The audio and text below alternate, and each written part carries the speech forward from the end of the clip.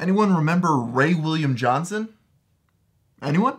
For those of you who need a refresher, about a half a decade ago, the biggest show on all of YouTube was called Equals 3, run by a guy named Ray. How big was it? Well, think of it as the Paul brothers of 2011. Looking back now, it may seem a little odd, but yes, the biggest show on the internet at the time was about a guy that found random clips and gave his comedic take on them. Since then, his popularity has declined, like a whole lot.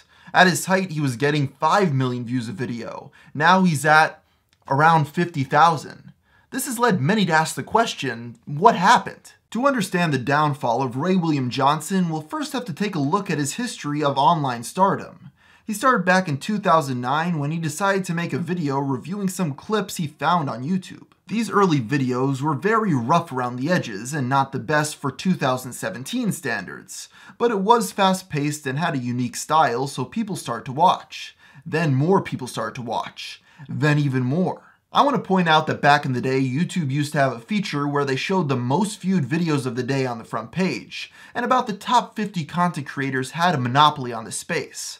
But I distinctly remember when Ray became popular, every single one of his videos made it to the #1 spot there. He really was the king of the internet. This success was unprecedented at the time. He was just a college student making videos in his dorm in New York City. He was in an Ivy League school and he planned on being a lawyer. Then all of a sudden, he just had all this fame and fortune dropped on him. So he moved to California and expanded his business, and for many years his videos continued to get millions of views.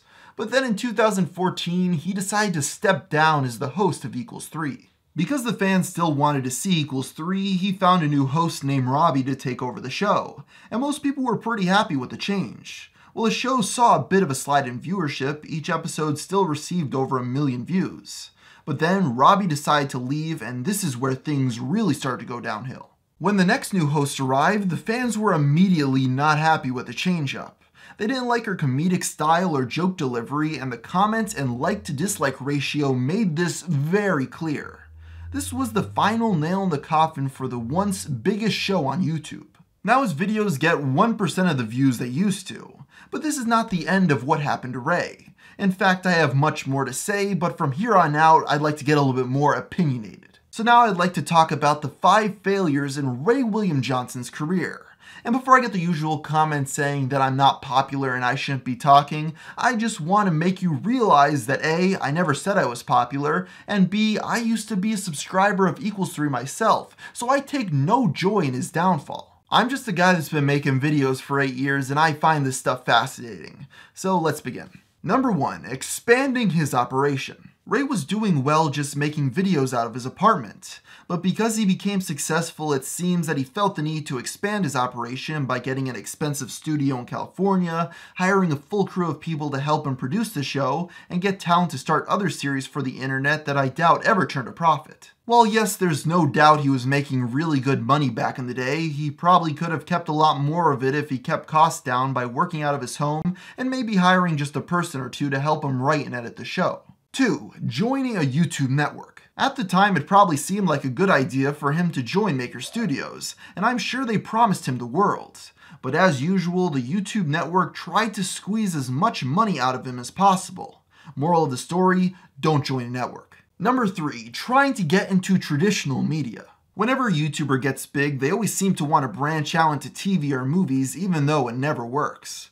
I remember hearing how Ray was working on some new TV show idea or was in talks with producers, but those projects never panned out. If you look at his IMDb page, he doesn't have much to show for all the hard work trying to get bigger projects off the ground. Number 4, he didn't win his court case. Now this one isn't actually his fault, but when he was sued for using copyright content, it didn't go his way and he had to settle. This I'm sure hurt the profitability of Equals 3 as its viewership was already dwindling. Number 5, he abandoned his show. When Ray left Equals 3, he said he wanted to focus on new things, so he just got up and quit one of the biggest shows on YouTube. And honestly, I think there was a better way. Instead of just quitting altogether, he could have made the show once a week instead of twice and had his team write up all the content beforehand so he could just show up and do a few episodes in a day. Basically, just minimize the amount of time out of your schedule it would take to make the show. By leaving abruptly, not only did Equals 3 popularity decline, but so did everything else around him. His other YouTube shows were getting less views, he stopped getting as much media attention, and people winded up forgetting about him. Going to his channel now, you can see how he hides his multi-million subscriber total since it doesn't look good next to the only 50,000 people that have stuck around to watch his most recent vlogs, where he shows how he's now a traveling comedian. In these new videos, it shows him performing small venues with some friends, and he does seem happy. But it's still strange to think that this guy was once the biggest person on the entire internet. Hey everyone, and thank you so much for making it to the end of this video. It's really appreciated.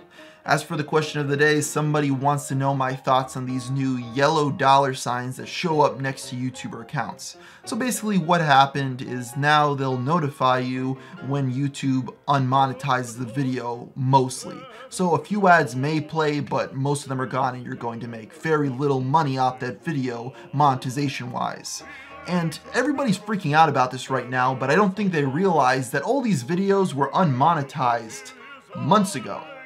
But now at least YouTube is telling you about it and you could counterclaim it and try to get that title of being a yellow dollar sign removed and make it nice and green again so you could make cash off the video.